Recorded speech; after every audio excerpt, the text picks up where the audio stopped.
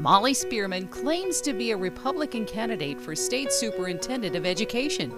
We think it's a folly that Molly claims to be a Republican, maybe because she ran and served as a Democrat in the state legislature.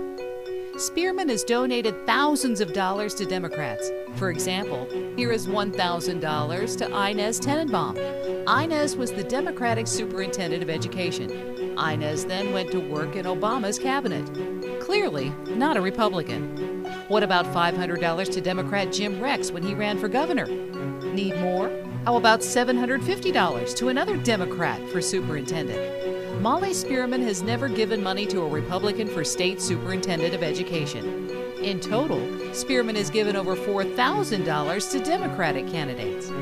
Spearman claims to be a Republican, but her donations tell a different story.